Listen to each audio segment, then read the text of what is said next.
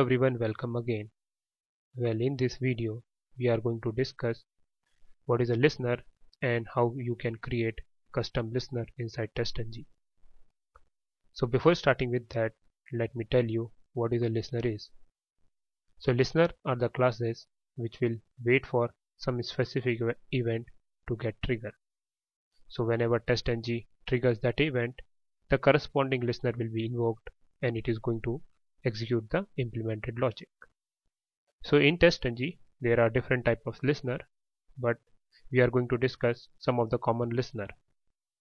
So we are going to see what is IInvokedListener, then IInvokedMethodListener, and after that we are going to see ITestListener. So let me show you how you can create listener inside the TestNG.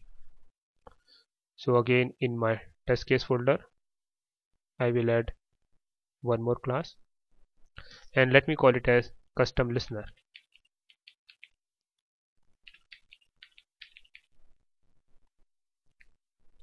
Now as you can see that all the listener are interfaces.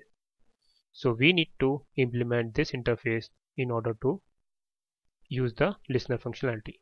So we will see the first listener as IInvokedMethodListener. So this class will implement IInvoked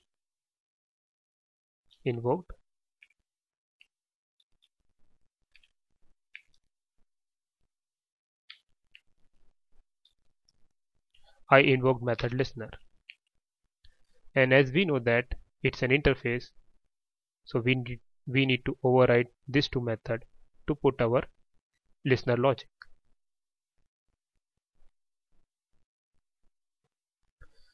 So there are two methods inside this listener, that is after invocation and before invocation.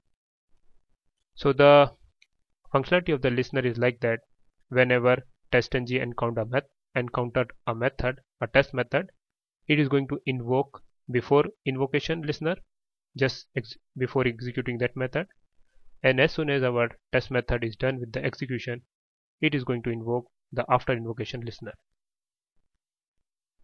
And as you can see that these two methods will have IInvoke method and ITestResult reference as object. So we can use these two reference to get more information about the test method which is going to invoke this to listener. So here I'll put a sysio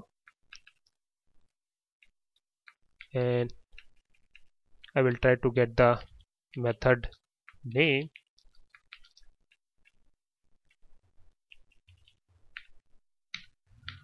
So get test method dot get name, get method name. So using this IInvoked method reference, I will call the get test method, and using get test method I will call the get method name, which is going to return me the test method name. Along with it I'm going to get the class name also. So class name, and for this I will use the reference to ITestResult interface. So this will be dot get test class dot get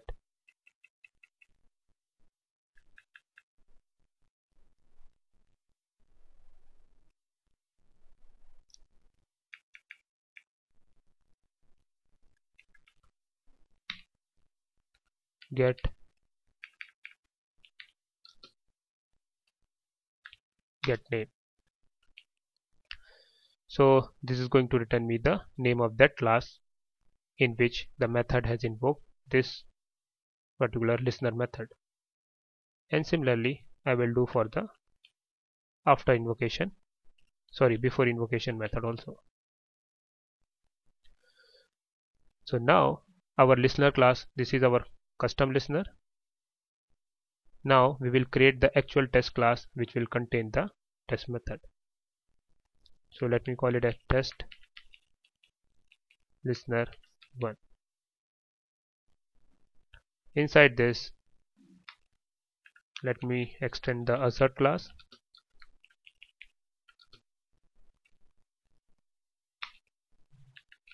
Inside this I will create one public method, public void test case 1, and inside this I will just put a assert condition based on assert statement based on true condition.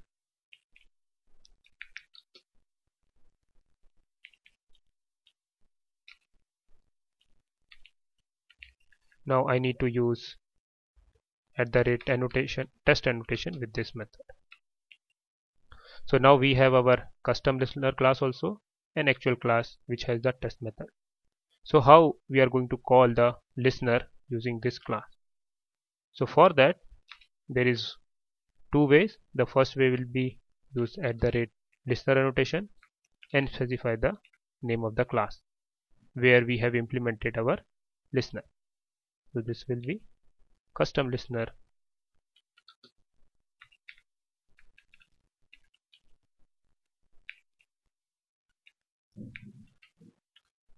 dot class. Now as soon as I run this particular class, that is TestListener 1, it is automatically call the custom listener, and it is going to execute this before and after overridden invocation method. So let me rename this as TestListener 1.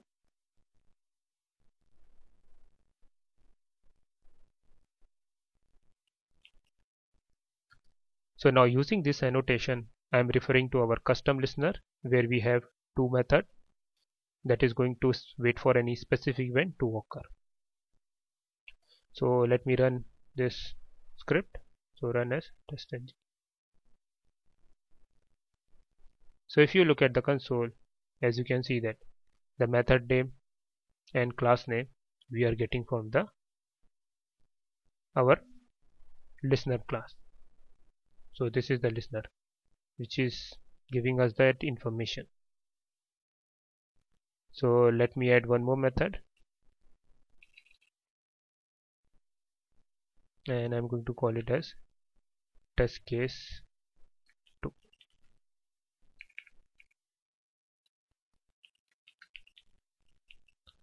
Now here I am going to put a sysio,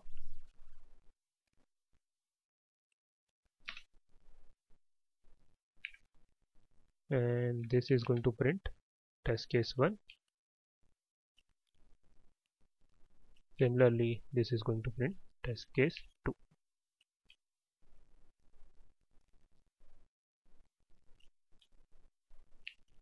Now let me rerun it again.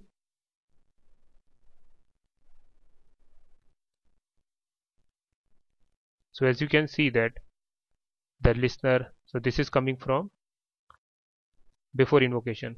Let me add one more string over here.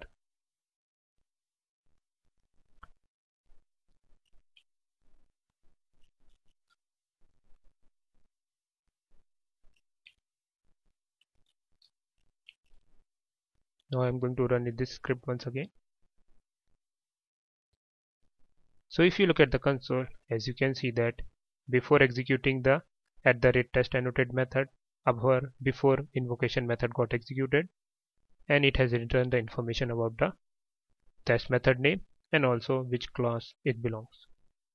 Similarly, once this is done, after invocation method got executed, and it has returned the information about the method and class.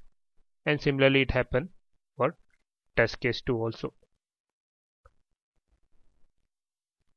So this was the one way of calling the listener, that is from the class itself.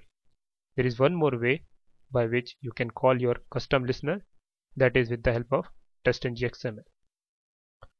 So I'll just comment out this part, and in my project I will create one more TestNG XML.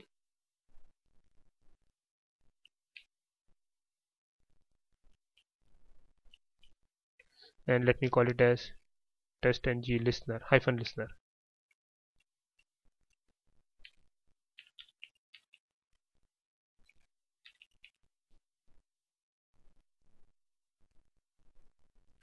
Now I'm going to do certain customization here.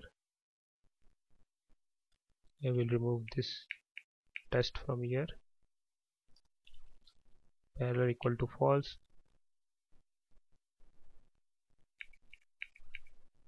So now here I need to specify the class tag, which will contain the list of classes which will get executed as a part of this test.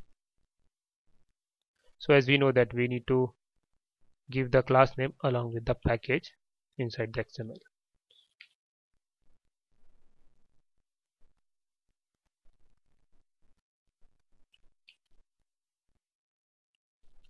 Now in the TestNG, when you are executing your script using the TestNG, here you need to specify the listener.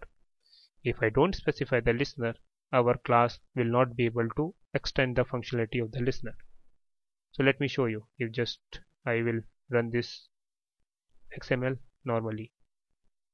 So now as you can see that we are not getting anything related to the listener because we didn't specify the listener information over here. So for that we need to use listener tag, and inside this tag we need to specify the listener class name, just like we did for our test class. So class name will be again along with the package dot class name.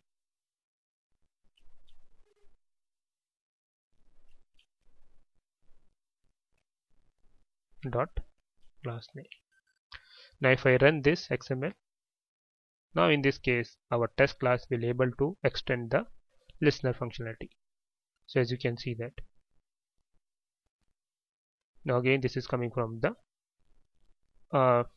our listener class.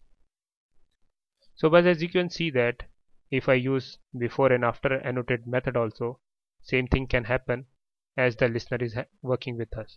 Means if I use before and after annotated method, they will also perform the same functionality, just we are having here for the before invocation and after invocation. So what is the difference here? The difference will come into the picture when you are using multiple class inside your XML. For example, I'll create one more class.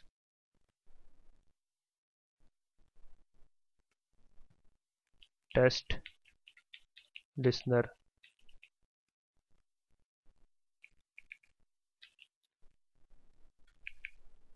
2.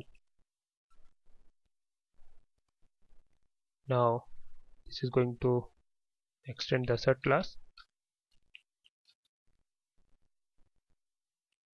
Now I will move this method test case 2 from TestListener class 1 to TestListener class 2.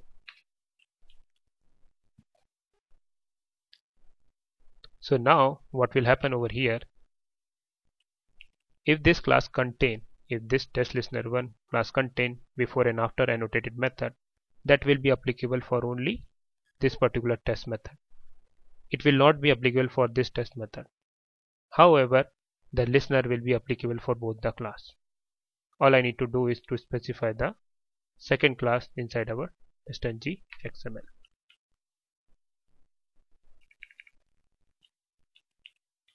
So now this listener will be applicable for both the class. So here the difference will come when you are comparing it with after and before method annotation, because those methods will be applicable only to the method which belong to their class, not across the class. But here this listener will applicable to all the classes which you are specifying over here. Okay, so let me run this XML once again.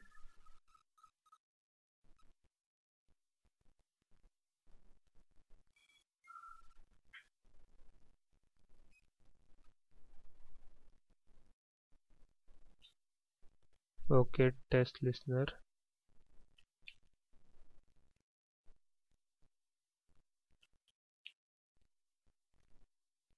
Now let me rerun it again. So as you can see that for the test case 1 we got the information before invocation, what is the method name, what is the class name, after invocation, what is the method name, what is the class name. And now similar thing happen for the test case 2 method which was present in the different class. So as you can see that with the help of a single listener you can use that, you can extend that functionality to the multiple class. So let me tell you once more that what is the usability of this IInvokedMethodListener. Well, whatever the logic you have used inside the after invocation method, that will come when the test annotated method finishes its execution, and whatever the code logic you have put inside the before method, this logic will get execute, or this code will get execute before starting the execution of @test annotated method. Okay, and there are two ways to use the listener. Either you can specify the listener like this, and the other way will be to use the XML with the listener tag. And whenever you want to create your custom listener, you have to implement the corresponding listener, and you need to follow the overriding rule for the method which is present inside the interface, that listener interface. So in the upcoming video we are going to discuss how you can use ISuiteListener and ITestListener. So that's all for this video, and thanks for watching.